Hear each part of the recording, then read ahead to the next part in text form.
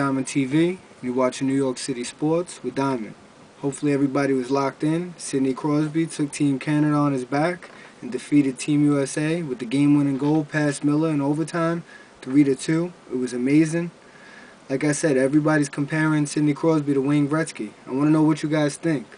I think Sidney Crosby needs a couple more years before they compare him to Wayne Gretzky, but he is definitely proven to be one of the most elite players in the world, especially by what he proved today, taking his country on his back. You ain't getting a much better feeling than that. So let me know how you feel about Sidney Crosby in the comment box below. They're comparing him to Wayne Gretzky, so I want to know how you guys feel. Don't forget to comment, rate, and subscribe. And thanks again for your time and support. You're watching New York City Sports with Diamond.